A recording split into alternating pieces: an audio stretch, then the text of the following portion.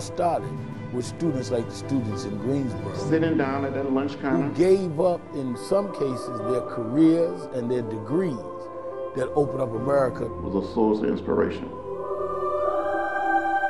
Come a long way, but we got a long way to go. The civil rights struggle is not a past. There's no back in the civil rights day. It is today. It is today.